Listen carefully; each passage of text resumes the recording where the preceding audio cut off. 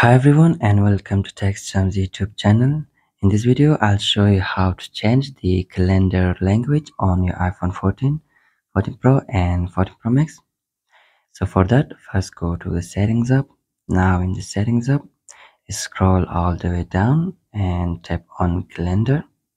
Now in the calendar settings, you'll find the option for language under preferred language. Tap on it. And here you will have the option for different languages. You have suggested languages and you have other languages. You can select any of them you want.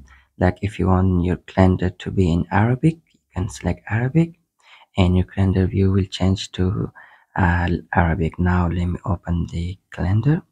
Now we'll see that my calendar language is in Arabic, December. You can choose any language you want. Let me choose a different language for my calendar. Okay, let me choose Portuguese. Yep. Now when I open my calendar, let's see, the calendar language has changed to Portuguese. So that's it. That's how you can change your calendar language on your iPhone 14. Thank you for watching and please do like and subscribe.